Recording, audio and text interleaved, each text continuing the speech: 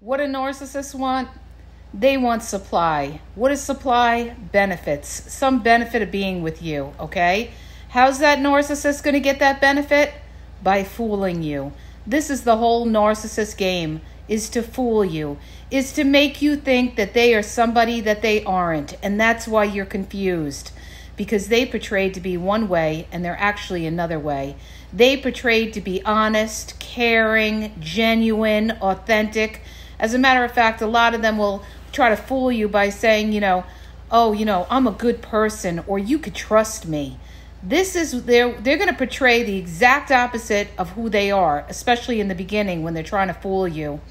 But their whole goal is to get whatever you have to offer them out of you. And the way they do that is by giving honey to a bee. So they're going to lay it on and give you plenty of flattery and, be super, super nice to fool you to get that supply, that benefit out of you. It's up to you to figure out what they're after.